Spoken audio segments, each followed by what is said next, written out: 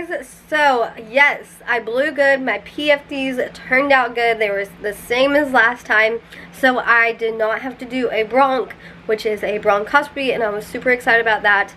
So the reason I just kind of cut off that vlog is because we were so tired. Literally after I got done doing my PFTs, we hopped back in the truck and went straight back to where I live now, which is 6 hours away. So we were so tired. We had literally driven like 18 out of like, or 12 out of 24 hours for sure, and then the day before we drove another 6 hours.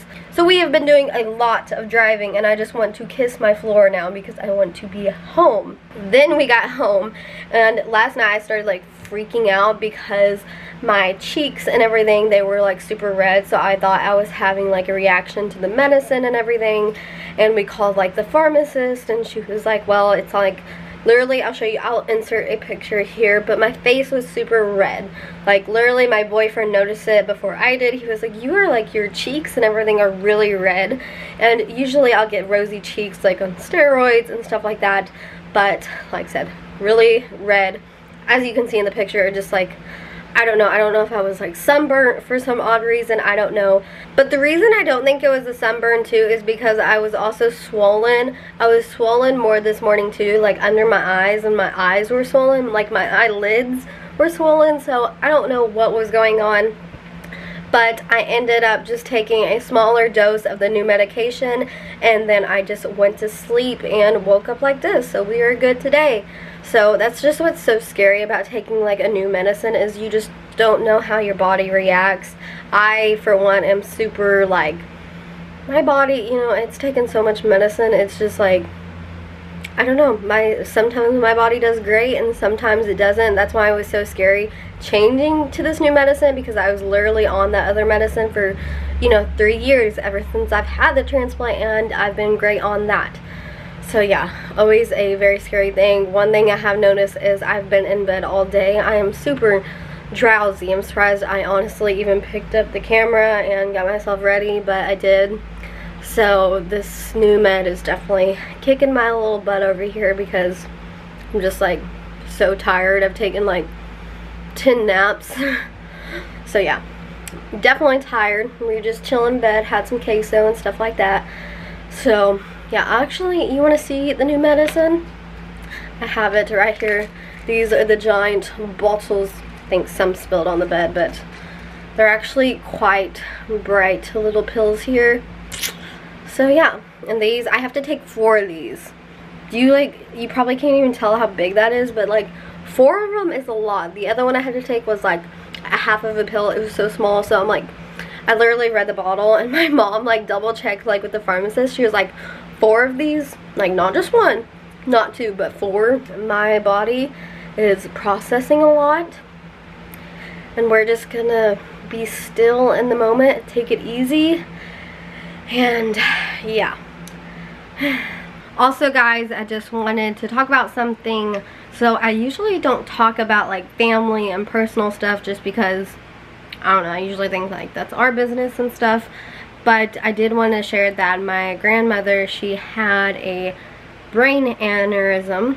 So my mom is actually away from me. She's down, you know, taking care of her right now. She is in critical condition. So right now it's just a crazy time. Like, I cannot express to you enough how stressed we all are right now. Like, me being on this new medication, hoping my levels go down, and then just my grandma. Like, that is my grandma. Like, nothing can happen to her. But like I said, her brain, she had a brain aneurysm, and they went and did surgery, and she survived the surgery, but she's just not like, she's really not making sense. So that's all I'm gonna say about that. So I'm just asking for prayers, guys, and that's why I haven't posted. I've been vlogging all this, but I haven't got to like edit or anything, just because a lot going on here. So yeah, that's kind of what's crack-a-lackin'. So yeah, please send prayers to her, because I just want like my grandma back. Like, I picture her one way, and I just like hate seeing her like this. So yeah, I literally, me and my mom, I just It literally breaks my heart hearing my mom like cry on the phone to me, because I mean, that's her mom, and so it's just like the hardest thing. So yeah, stress levels up to here, prayers appreciated. And yeah, thank you guys so much for just letting me rant. I mean, these vlogs are nothing special, but trying to keep you guys updated along the way. So yeah, I appreciate you so much. And also, since I had my hair done like in my hairdresser while I was in my hometown, I love my hair. It looks so much better, because during quarantine I had like dyed it underneath like by myself, because I wanted it like dark underneath. I don't know what I was thinking, but I did that during quarantine, and then it like turned like orange, and I hated it. Like, I swear I wouldn't even like film because it just looked so bad. So yeah, I'm glad my hair is fixed. It looks so good now. My hair's not as long as it used to be. I honestly love being blonde. Like, it fits me good. I feel like it matches my blue eyes. I'm not trying to be like basic, but yeah, I feel like I look good. This is me. I look at pictures too. I was like, I still think I could like rock dark hair, but I don't know. I like the blonde. So also, guys, very exciting news. Well, it's probably not exciting to you, but it is to me. For my lungiversary. Ooh, also, sorry I'm just ranting. My mind's like in 50 different places, if you cannot tell. But for my lungiversary, my mom and dad got me an air conditioner for the house, so we are finally not burning in our house. It is amazing. I literally can wear a sweatshirt. You guys don't understand how excited I am about wearing, like, makes me want to wear sweats. It was the funniest thing. Literally, like, today I thought it was like cold outside, so I like put a long sleeve shirt on, and then I went outside. I was like, yeah, I'm gonna have to go change. So yeah, it feels amazing here. My dog loves it. It's awesome so much. So thank you to my parents.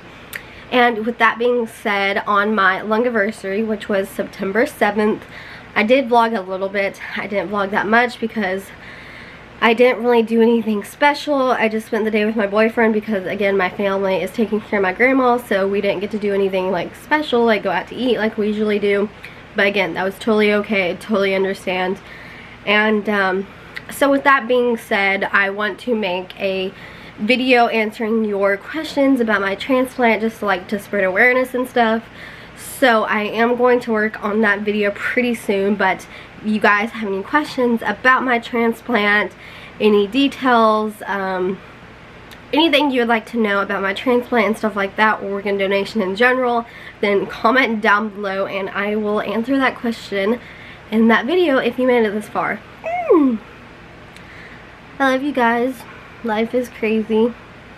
I think like when somebody gets sick in your family, it really makes you like sit down and realize like how thankful you are, and it makes you like regret a lot too. Like, oh, I should have seen my grandmother more. Like, I haven't seen her in forever and I feel so bad about that. But it's just because of like COVID and everything too. Like, I'm just so ready for like COVID to be over.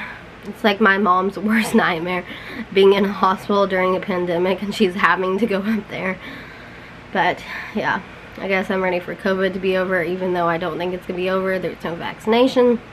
I guess I'm just ready for 2020 to be over. So yeah, I'll keep updating you guys on my little journey with this new med, if it doesn't just make me sleep forever. And I go back in 2 weeks to in 2 weeks I have to drive back 6 hours because they don't do this test that like looks for whatever it's supposed to, these antibodies. They don't do it anywhere around here, so I have to go to my transplant hospital just to get blood work. So I have to go back in 2 weeks. So fun.